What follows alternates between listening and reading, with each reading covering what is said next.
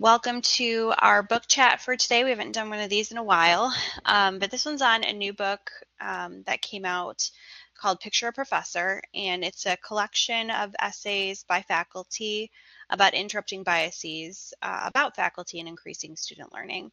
And Jessamyn Newhouse edited this edition. So the plan for today is I'm going to give like a little bit of an overview of the book, because the whole idea behind the book chat is that you don't have to have read the book in order for you to come and benefit from the book chat. So I'll give sort of an overview of some of the things that are in the book, as well as why I think it's worthwhile to read the book. Yeah, let me grab from my notes here a link to NIU. If you sign in, you have access to the ebook version of this, and I requested that from the library a few months ago when I planned to do this book chat. So there's the URL to find that, the permalink for the URL in the chat here. So if you want to read this book, which I definitely recommend, then you can do so in ebook version, or you can request the physical text as well, or buy it. I read the ebook through the library, but after having read it, I'm planning on buying the book and going through it and kind of making my notes and highlights and stuff in my own physical copy. All right, so let's chat first. Well, first I'll introduce myself. That probably would be a good idea. I'm Amanda Smothers. I'll share my video briefly too. I'm Amanda Smothers, and I am the Teaching and Learning Coordinator in the Center for Innovative Teaching and Learning. I've been with the center for over 4 years now. So pre-pandemic, and then through the pandemic, and now into the endemic. But I've been in higher education for 15 years. I started out at NIU actually, with getting my master's in British and American literature, and then my PhD in English as well. I was a graduate teaching assistant for all of my studies until I ran out of funding with my PhD a year before I finished. I also teach currently, in addition to working in the Center for Innovative Teaching and Learning, I teach at area colleges too. So right now I'm teaching at Elgin Community College. I also teach at Harper College and Columbia College in Chicago. And I've taught at other community colleges in the area as well in the past. So enough about me and my messy office that you've seen behind me. One of the quotes that Jessamyn Newhouse shares in her introduction is by Bell Hooks, and it says, "The classroom remains the most radical space of possibility in the academy." And I thought that was a great quote to start off our book chat today, talking about the ways in which we can kind of radicalize higher education in our classrooms by taking up space there. So I have a few passages from the introduction that I do want to kind of read to set the stage for the rest of the discussion today, and kind of give us a sense of what the intent behind this collection is, as well as what we might be able to gain from it. So in her introduction, Newhouse says, "Super Professor appears over and over again on our TV and movie screens, quite wrongly depicting learning as a purely top-down activity, whereby knowledge is simply poured into students' heads by an irrefutable expert. He's also usually an able-bodied, cisgendered, heterosexual white man. In this way, popular culture reflects and reinforces the myriad of political, social, and cultural discourses that gender intellectual authority as male and support the term white body supremacy by racializing knowledge and expertise as white. Socialized and enculturated by this imagery all too often, super professor is who we think of when we picture a professor. Every single person teaching a college class in any subject or modality must contend in some way with the narrowly defined, limited/limiting expectations of how a college professor should act in the classroom, what they should look like, and what identity markers they should embody. Anyone, anyone who doesn't manifest those traits before saying a single word or interacting in any way with students will not meet certain conscious and unconscious student expectations. And expectations shape learning. Moreover, biases about professors impact students' ability to connect and build rapport with instructors and to fully engage in the course material. So this collection takes as its starting point the socially imagined professor, impedes effective teaching and learning. So assumptions about what professors look like directly contribute to disparate teaching realities. White women, women faculty of color, faculty with physical disabilities, non-binary faculty, and all Black, Indigenous, and people of color faculty must navigate different intersectional mazes of racial, gender, and other biases about embodied identity on an exhausting daily basis. And then skipping ahead,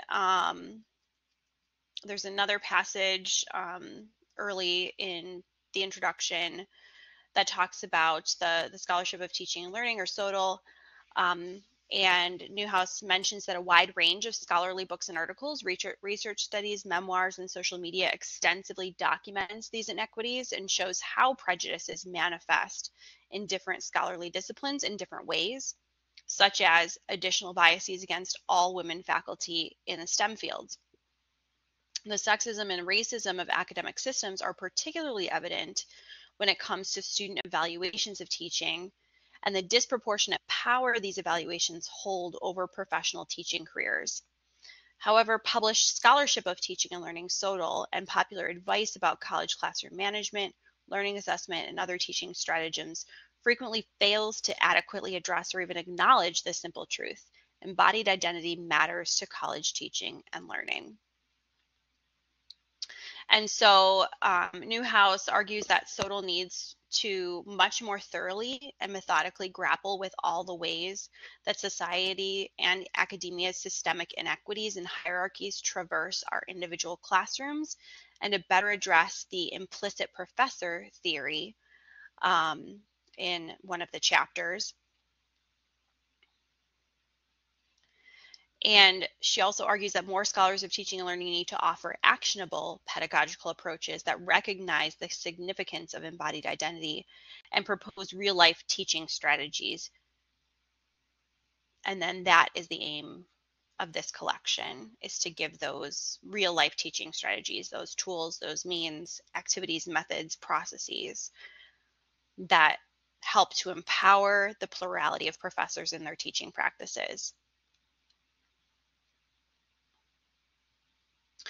So there are 4 sections to this book. The first part has a few chapters on just the first day of teaching and some strategies for starting strong, particularly for people who do not, quote unquote, look like the conceptualization of a professor in their students' minds. For part 2, there's some chapters on making connections, strategies for building trust and rapport with students. Part 3 has some anti-racist pedagogy chapters, some strategies for increasing equity. And then the 4th part is teaching with our whole selves, strategies for instructional authenticity and pedagogical/professional success. So I wanted to give sort of a little bit of an overview, and within each overview, I want to ask some questions of you all and have you share those. And you can come on to mic if you feel comfortable with that. If you feel more comfortable participating in our shared chat, please do so there, whatever works best for you. So in light of the introduction, so just those few passages about the importance of, what the picture of a professor is and how we can challenge those assumptions. What are some stereotypes about what a college professor, quote unquote, looks like that you've had to contend with, either in the classroom or outside of the classroom? And how difficult did you find it to counteract, or were you able to counteract those preconceptions of students, colleagues, or supervisors even?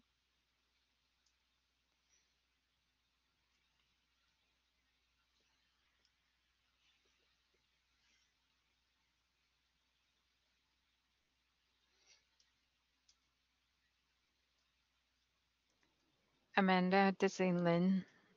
Hi, Lynn. Hi, do you mind repeat the question again? Yeah, of course. So, what stereotypes about what a college professor, quote unquote, looks like have you had to contend with either in the classroom or outside of the classroom? And how difficult did you find it to counteract those preconceptions of students, colleagues, or supervisors of what, a professor should look like? And then kind of the unsaid part of that is versus what, you look like. I see. Thank you. And I saw in the chat, Kathy and Anna have some responses, and I want to second that. Like, for example, if you can see me in the camera, I Hmm. always try to dress up and wear my jacket because I'm short. And I'm a woman and I'm a woman of color, but I think mostly because I'm short, so student would think that I'm a peer, so I always try to wear a jacket of some sort. Yeah, definitely. So yeah, Kathy says going from being too young to too old in a blink. Anna says dressing up versus dressing down, which sometimes matters a lot more when you're younger, a younger or even just a younger looking um, faculty member. Um, yeah, Kathy seconds that. Didn't wear jeans in their first few years.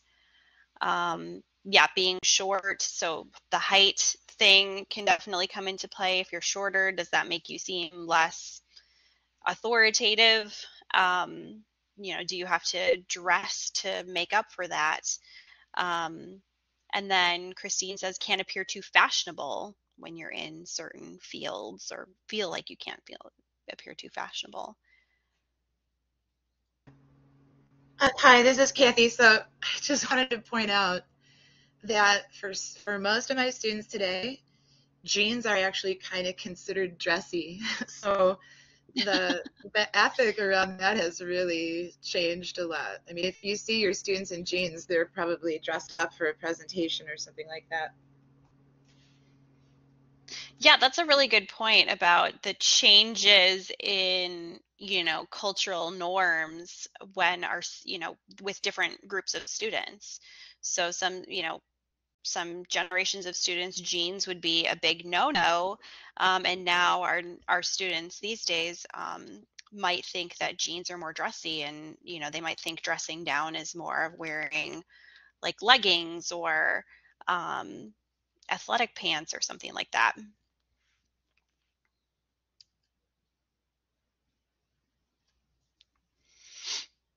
Oh, I love that. I love that quote you shared, Kelly. If my authority comes from the style of my pants, I have bigger problems.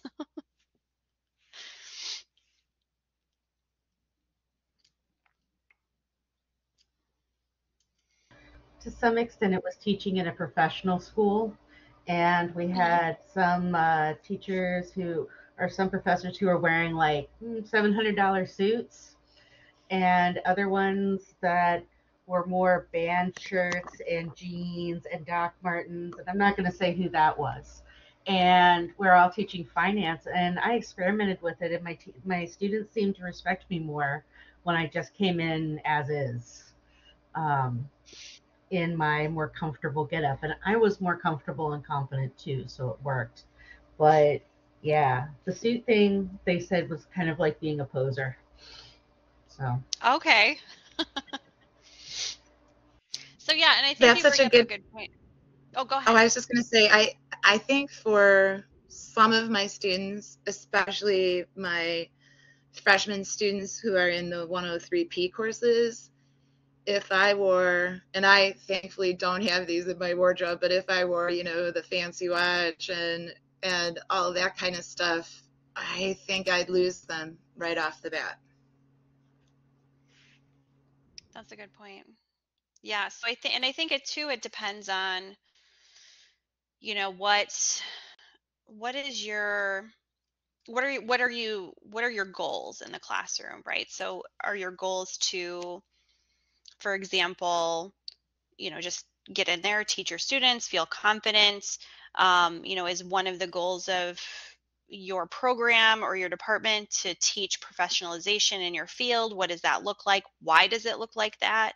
You know, are there some inequities in what professionalism tends to look like? And we'll talk about that in a little bit too with I think one of the sections, can't remember which part it is, but yeah, like what does professionalism look like? Why does it look like that? I think those are important questions to contend with as well. Any other thoughts? So what does a professor look like? So if you asked your students, what does a professor look like? What characteristics do you think they would say a professor looks like? Professors are often old, wild, crazy hair in media.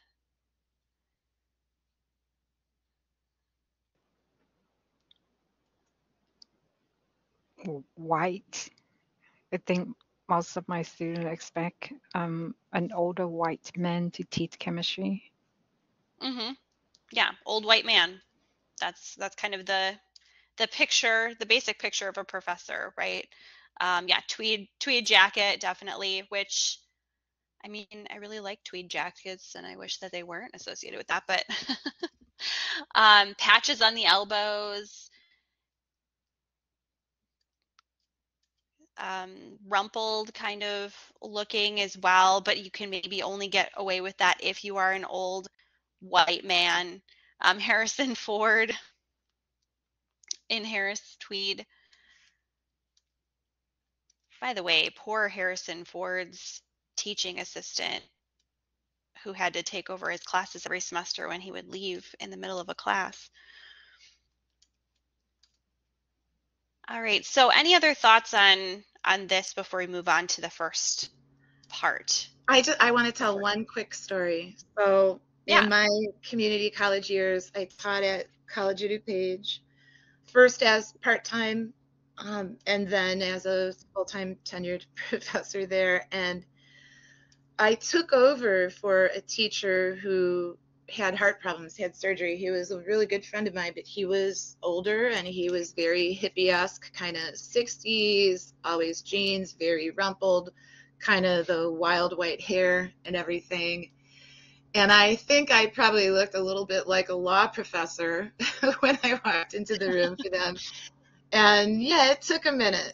They were very, you are not him. You are so not him. So it definitely took a while to win them over. But I think the earlier comment about, you know, what you look like is the biggest problem, then you've really got bigger problems than that. But for most students, I think most students really kind of want us to do well. So even if they start off with kind of a wall, there are ways in. Great, and on that note, we'll move into, oops, shoot, I didn't mean to do that. We'll move into talking about the first part, which is about the first day. So in this section of the text, it talks about some strategies for starting strong on the first day of class, for dismantling preconceptions and biases of what a professor looks like. There's one activity that I actually wanted to describe. There's a few activities, and that's the great thing actually I found about this text is there's not just talking about the issues, but also giving us actionable strategies for how we can improve things in our teaching and in the classroom, and help to push back against those or undercut those biases that students might come in, preconceptions they might come in with about what a professor looks like. So let me find the section here. It's called What Comes to Your Mind, and it's an activity tool for the first day of class, and it helps students recognize and work to transform their potentially problematic biases about who a professor is. And it uses critical reflexivity as a pedagogical tool. So the activity, and I won't describe it in a lot of detail. You can actually go to the book for that, and she gives a really good detailed explanation of how she implements this activity.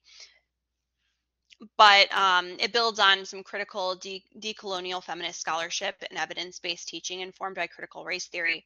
And basically you ask your students to give you the characteristics of,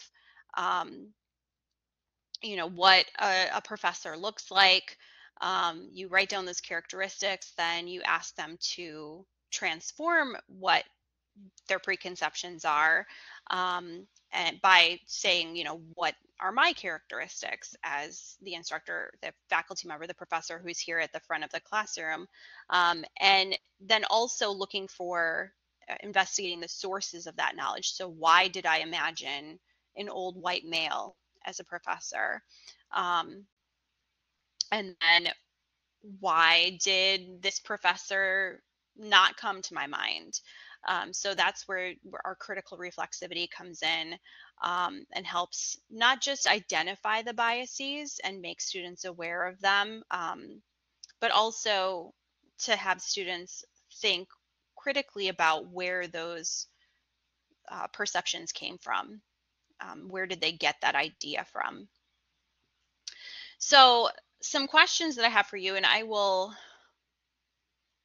post these to the chat too, just so that you have them written down as well, because I know sometimes hearing them and seeing them, I know I'm a visual person, so I need some visual as well. But here are some questions that I just want us to consider next. And again, you know, unmute yourself if you want, or you can post to the chat.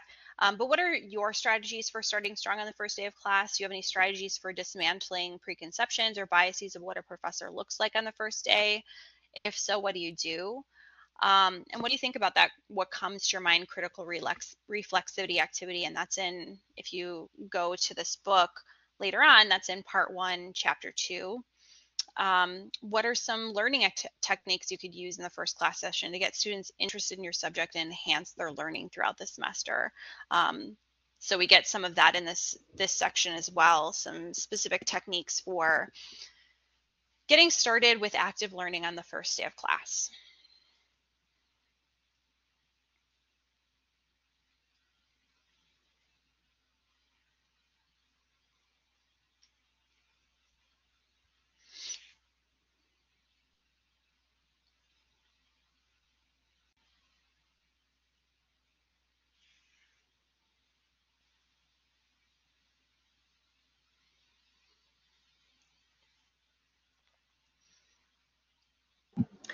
So thinking about your second question, Amanda, about strategies of dismantling preconceptions, something that I like to do, like right off the bat, is talk to students about who I am and why I'm there. And so talk about, you know, why I'm in that field, what are sort of my, you know, like what's my degree, why I've gotten that class, which is something that I started because when I started teaching, I was 22 and teaching, you know, a lot of 18-year-olds, and they were like, why are you here? But it certainly has helped me, you know, as I move throughout my career. But something that we talk about is professionalism, and this concept of what is professional, what do you expect? So not necessarily of professor, but does this one thing make me better at my job than the other thing? Does my wearing, you know, heels versus loafers versus tennis shoes matter? Does it matter if I'm wearing a tank top because it's 90 degrees outside versus wearing a blouse with a coat? And so we sort of talk about that and interrogate that together, because I think that it's important to recognize that we all have these preconceptions, but also biases, because I hear students especially talk about TAs and TIs in ways talking about their professionalism, versus people who have the degrees that they expect to be professional and whatnot, and especially women. This person was on their phone or whatever. So that's something that I like to break down. And usually it's not the first day of class, but like definitely talking about why I'm there is something that I talk about in the first day of class. And then also, you know, ask students to share why they're there too. Like Kathy brought up this idea of like sort of creating this situation where it's this conversation. What do you think this should look like? What are you bringing to the table as well? Great, thank you for sharing that, Lindsay. Kathy mentions in the chat that she once asked the poetry writing students to come to class dressed as their concept of a poet. And one student came as his usual self, but costumes did lead to interesting discussion because they were aspects of who they wanted to be. That's really interesting. I like that idea. Anna says that they introduce themselves, their story, try to learn 10 names that day and practice those, add more over time. Yeah, those connections are important with students. Christine does icebreaker activities once a week for about 3 weeks. One is the 2 truths and a lie activity. And they try to figure out what's the lie. And then you do a class-wide one with your own and students try to guess. That's fun. Roxana sends an email or announcement to introduce herself and background a few days before the start of the semester, shares with them the syllabus and lecture PowerPoint for the first lecture. Yes, it will be 90 degrees when we start in the fall, unfortunately. A background posted in Blackboard is good too. Interviewing, Kelly says interviewing her, keeping a feed up so they can ask questions anonymously, trying to answer all of those, unless they're too personal. Let's see, what else? Yeah, personal and professional background. So whatever you feel comfortable in is appropriate, you know, sharing personally. Yeah, and definitely, Kathy, you could do that with college student, with writer, with graduate. So you can really translate this into, you know, any identity, right? Any profession. So if you want to be able to get your students to see themselves in your profession, you know, you can do that with them too, to try to get them to picture themselves in that role. International faculty sharing stories using some sense of humor about their accents. And yeah, that does, you know, help to create that connection with international students and our minoritized students too, sharing things that they might be able to relate to. Great. Any other ideas for starting strong on the first day of class, or the what comes to your mind activity or active learning techniques? Gibson says that they talk a lot about why they're there, what's theater, what's performance, what's storytelling. Having each student tell a short story, it could be about anything. One thing we talking about that. Yeah, go ahead, Kelly. One thing we do is I'm like I said, I teach finance to management majors who don't want to learn finance, which is awesome. I love it. I love it. And so I have them do a word cloud the first day. And they're like, can I put anything down in there? Because I say mention 3 words. And they do. And the first one I said, I bet it's boring. And I had taken a similar class to the one I taught years and years ago. And I said, yeah, learning finance is usually boring. And that's my area of study. But when I was in your shoes, it was boring. So, yeah, the word cloud's always great because it dispels a lot of like, oh, my professor expects me to be X. Mm-hmm. I love that. I think another good thing to do, I often do this sometime in the first week, is to ask students what they know and believe about writing, which is what I teach. And it's so interesting because, you know, our biases and misperceptions and all of that go along not only with people and appearance, but with subject matter. So it's good to talk about that, where that comes from, and to start to dispel some of the wrong-headed or damaging notions right off the bat.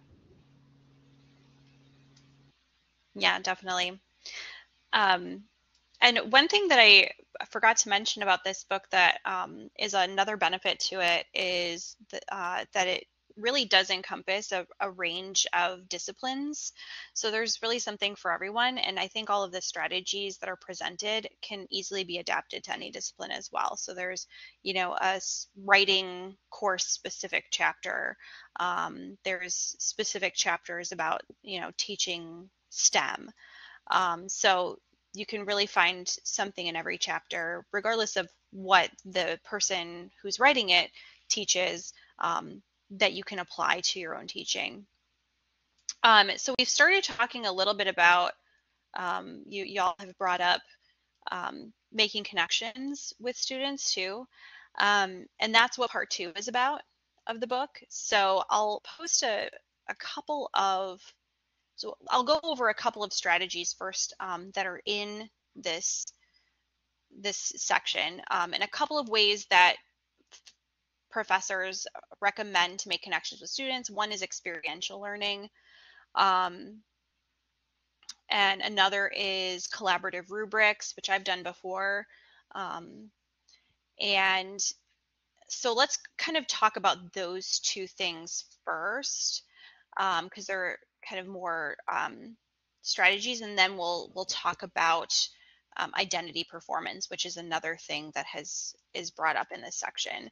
So a couple of questions that I have is what are some types of experiential learning that would be relevant for your subject? Some examples that are given in the text are guest speakers, tours or field trips, service learning, and documentary viewing and discussion.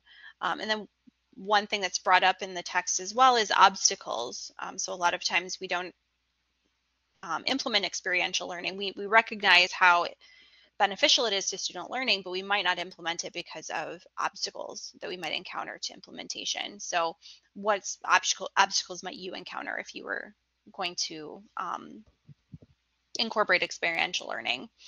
And then also, like, how did you overcome those obstacles, or how have you added experiential learning to your classes if you've done so? And then what's an assessment? There's another part that talks about collaborative rubrics as a way to create connections with students. But what's an assessment that you assign for which a collaborative rubric could be used effectively to build class community and trust while making grading more transparent and the assessment process more authentic? So pick whichever one of these kind of speaks to you the most. Kathy mentions cost and freedom can be obstacles to experiential learning, definitely. And freedom in what way, Kathy?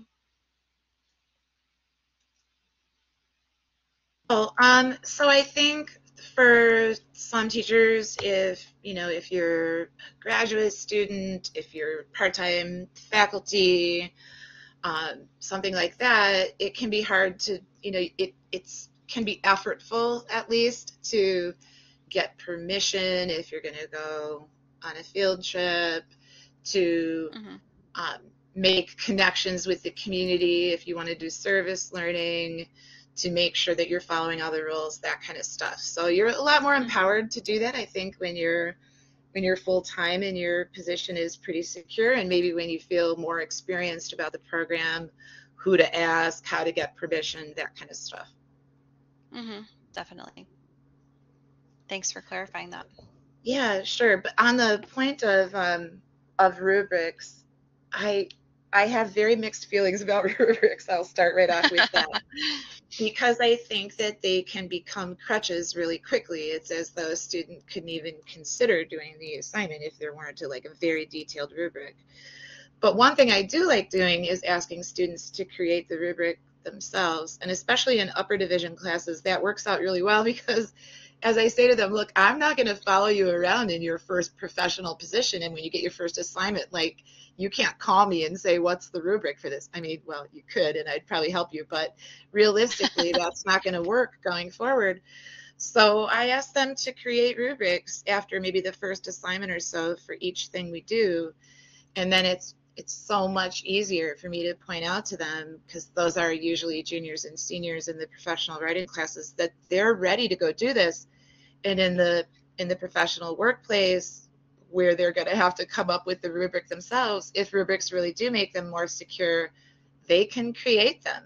They don't need an outside entity to do that for them. Mm-hmm. Yeah, definitely. I've done creative or collaborative rubrics with my first year composition students. So have them do some research on whatever genre of writing they're going to be doing. What is, you know, what does that genre of writing look like? What do they want to be? What do they think they should be assessed on in their essay? And that gives them some ownership over it, gives them some autonomy. It helps them learn, I think, learn more about the genre than if I'm just telling them about it, because they have to figure it out for themselves. And bonus, it's also a writing and editing activity, because we usually sort of divvy it up, and then the class has to come together and put it all together, and then we can put it up there and collaboratively edit it. So the whole thing works out really well. It's empowering for them. Yeah, and one piece of advice that one of the authors in the book says is instead of calling things like group work, calling it teamwork, because students have this aversion to group work. But if you call it something else, then they don't have that first gut reaction of, ugh, group work, I hate group work. So I might try that and see if I get fewer groans. So Amanda, I have a question, whether the book make any recommendation for large class size, like over 150 student, and also in STEM field with particularly general chemistry. The course is specifically meant to be a lecture course because they have the lab portion that come with it, where they have where they actually do experimental learning. So I wonder if the book have any recommendation for such courses, how to incorporate some experimental learning in the lecture large classroom setup. Yeah, I think they definitely do address large class sizes. They address online as well. So how you might adapt certain things for online courses. And I think the online piece could definitely work for larger class sizes. So things that you can get them to do experientially online, like, having them watch a documentary, for example, and inserting. So with Kaltura, you can do a Kaltura quiz, and you can insert sort of questions or reflection points throughout that video to kind of break it up a bit. So yeah, there are some things that you can't do in a larger classroom. Some things that you can have them, some ways that you can adapt it. So for the collaborative rubric, for example, that doesn't necessarily have to be something that you do in class, because that could definitely become unruly with 150 students. But can you have some sort of teams or groups, set them up into teams in the large class size, and then have them within their teams collaborate in a shared document on what the rubric should look like. And then you can take those shared documents and go through them, and then put them together into some sort of collective document that applies to the whole class, to make things easier for yourself, instead of having to assess each group based on that group's shared rubric. But yeah, small group discussions, as Kathy says, having them get together into smaller groups definitely helps. Using things like, I think someone already mentioned polls. Yeah, Roxanna mentioned poll questions, which, yeah, there's an obstacle about assigning points to that. But yeah, so using polling, clickers or clicker software, polling software, and getting that class collaboration in that way as well, using technology. No problem, Roxana. I hope that helps. But yeah, there are specific examples of scalability in the text too. So, and they talk about STEM there's quite a few STEM faculty in there. Um, uh, can I just, have a comment here? Like, Lynn and I, we teach chemistry STEM courses, and as she pointed out, especially for introductory chemistry, we have like 150 students in a classroom. And it seems to me like very difficult for making students to open up, asking questions and try to engage students. Like in a classroom setting, most students, they feel intimidated or shy to raise their hand or answer the question. I always have a handful number of students always volunteer to engage and answer questions, whether the class is in person or online. It seems that I usually get the same group of students reply and try to participate in action.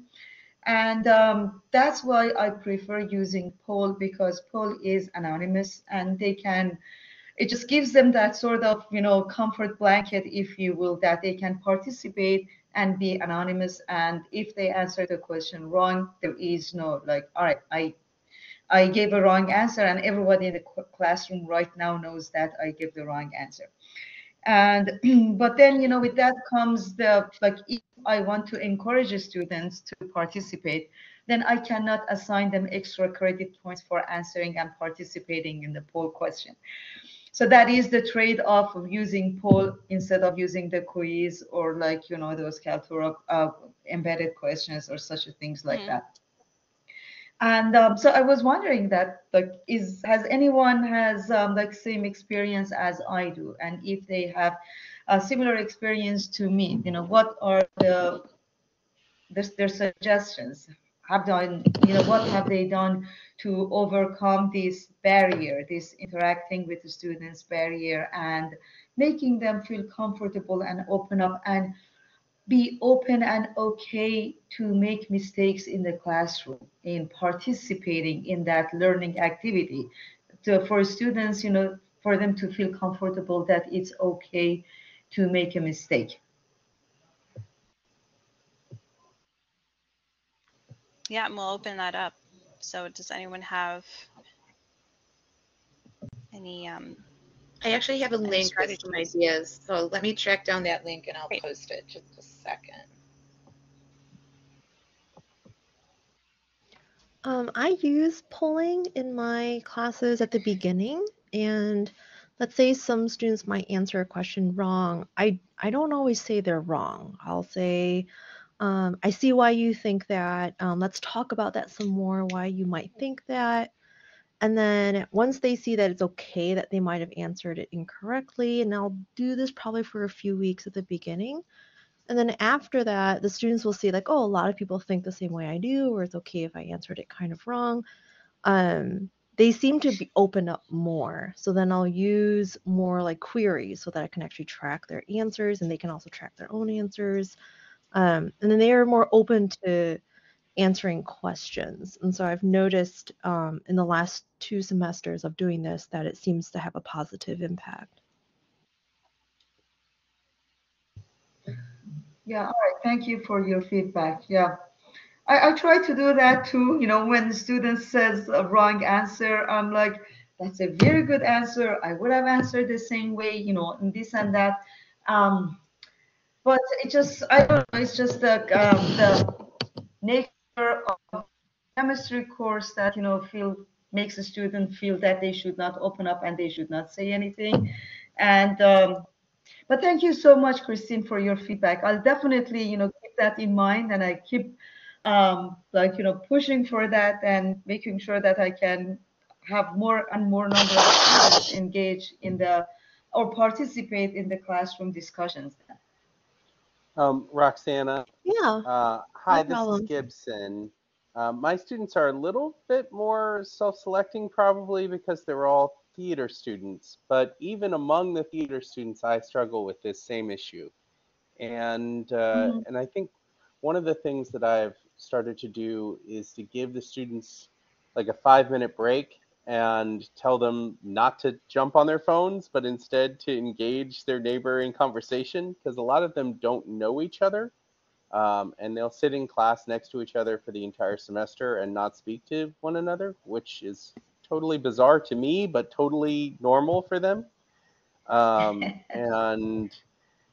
And then I do a lot of theater games, even in a big class. So even if I've got like 100 people in the room, I can break them up into smaller groups, and we do kind of like zip, zap, zop, or, icebreaker games. And that does help, to build these relationships, build teams, I guess, instead of groups, and kind of lighten them up a little bit. And then they want to participate more. All right. Very good. Well, thank you so much, Gibson, for your feedback.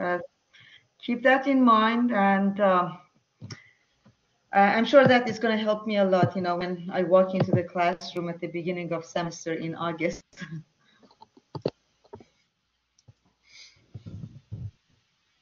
Great. Thanks, everyone, for sharing all that. We'll move on to part 3. Just sort of running a little bit low on time, which is totally fine. Love the conversation, and that I'm very glad when I'm running out of time rather than trying to stretch things out.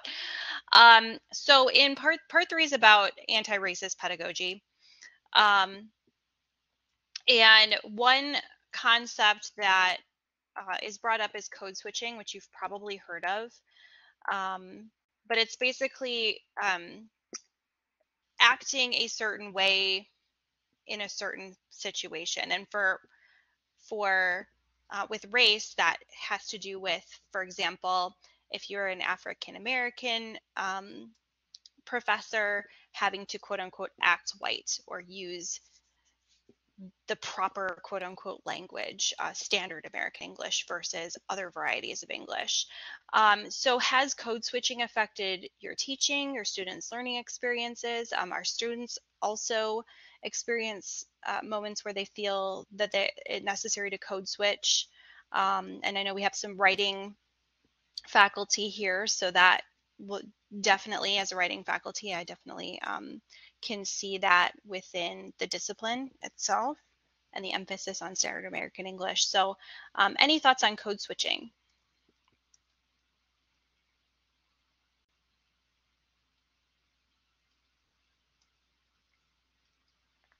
And let me just read one passage that kind of illustrates this.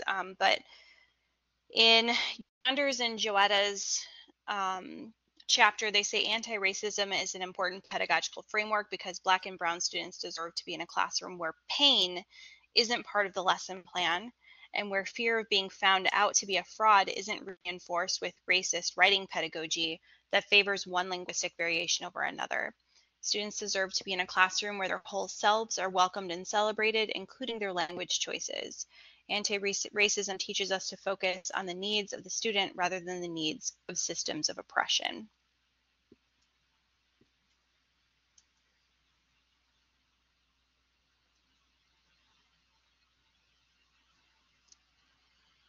Kathy mentions the open mic event where students are encouraged and free to tell their own stories in their own voices.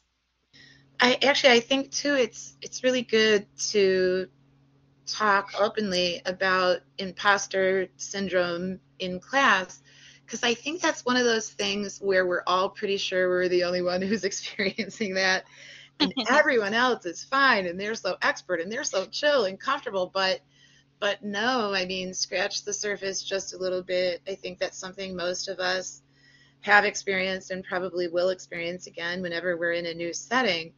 So especially in my freshman classes, it's important to know that there's discomfort in becoming a college student, and that doesn't mean that you're doing it wrong. That just probably means it's going well, it's challenging, and it's supposed to be challenging. And that can include making mistakes, having some failures, all that kind of stuff. And I think sharing our own stories of, falling down and then getting back up can be helpful. Definitely, and storytelling is definitely one of the chapters in the book in part 4 on authenticity actually talks about storytelling as a way to build trust with students and to build a supportive class community.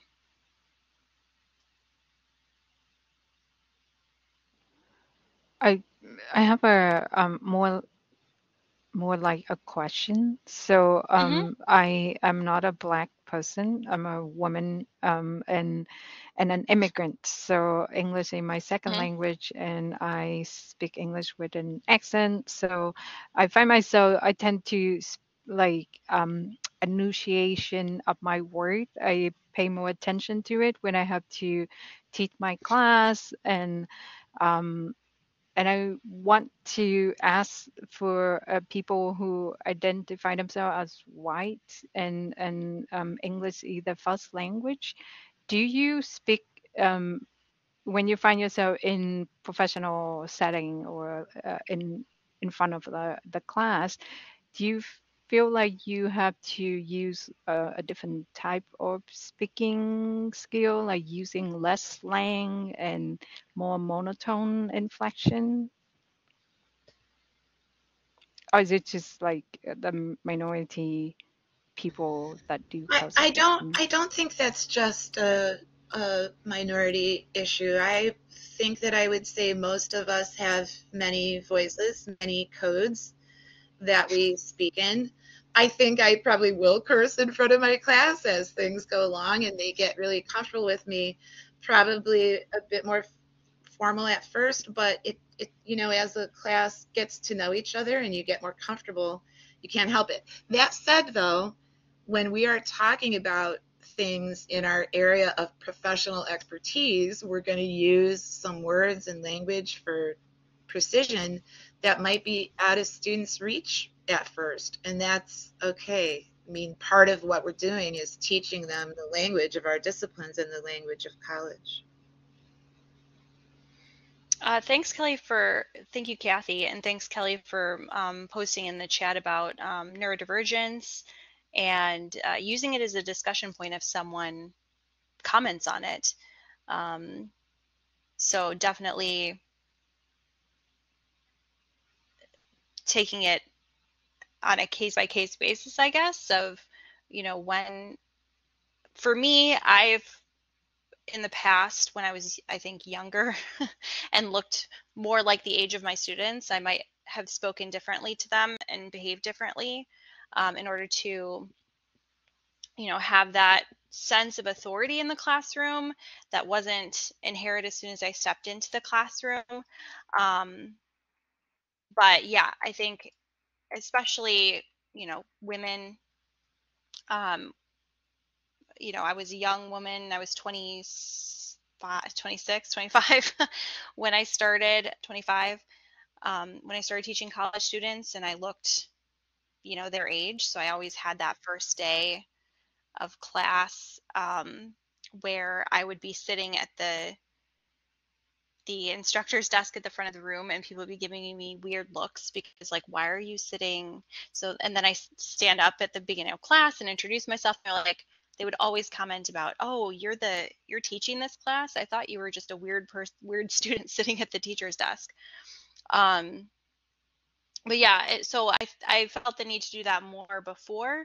I've tried to intentionally create more of a connection with my students and a rapport. So don't speak to them as, or try to speak as formally now as I might have prior, just because I'm trying to kind of create those connections with my students. Of course, it's not the same as, you know, how I talk to my friends, though.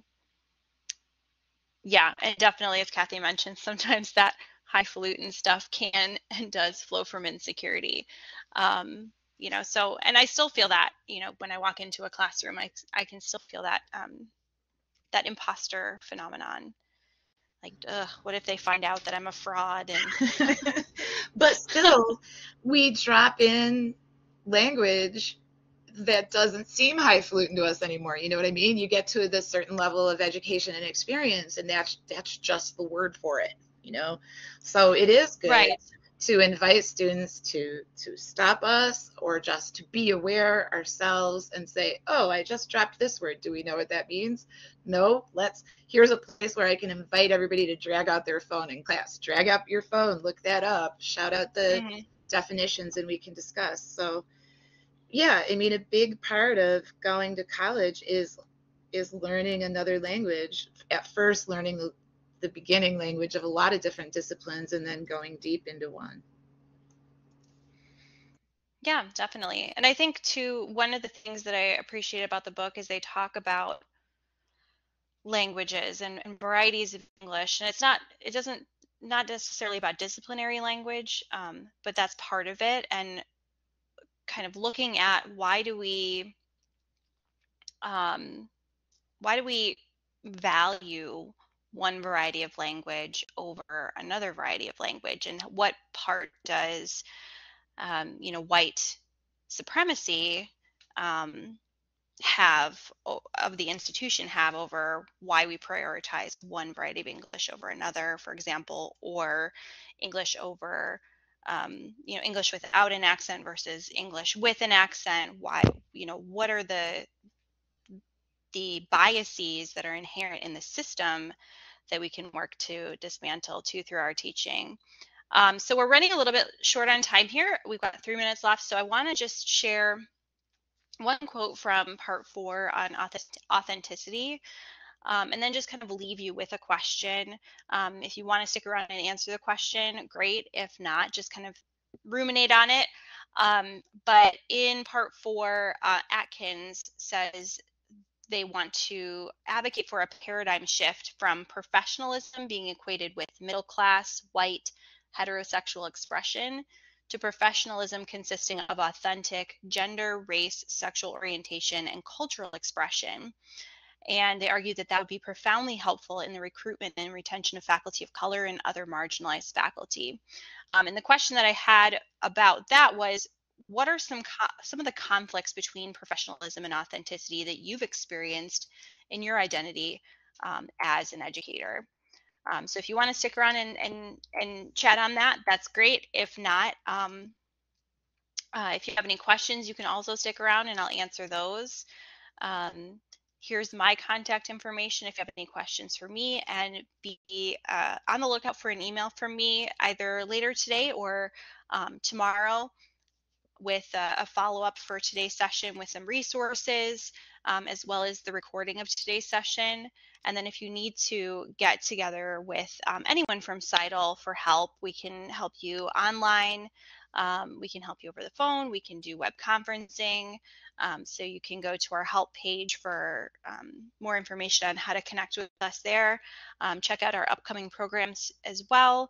Our Teaching Effectiveness Institute for faculty registration, I believe, is open for that now. So you can take a look at that there. And if not, it'll become available very soon. And then our CITL website, of course, has a bunch of different resources and tutorials and different things that'll help you out with whatever teaching, pedagogy, or instructional technology need you have. Thanks, everyone. And again, stick around if you have any questions or if you wanted to answer that last question. But keep that in mind. And also, I definitely recommend reading the book for sure, because there's a lot of great stuff in there that we weren't able to really dig into in just an hour conversation. But have a great rest of your week, too.